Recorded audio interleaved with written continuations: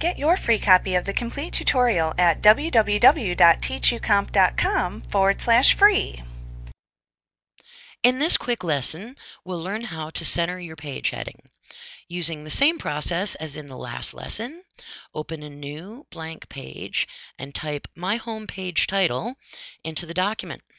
Make sure you have sized it to heading 1 using the Properties Inspector and choose a color for your heading text. Now, choose a line from the Format drop-down menu in the menu bar. Notice that the check mark is on left, indicating that your heading will be aligned to the left of the screen when your page is viewed in a browser. Click on Center. You will notice that the heading text becomes centered in the document window. Also, as you can see from the drop-down menu, you have the option of aligning your text to the right of the page as well.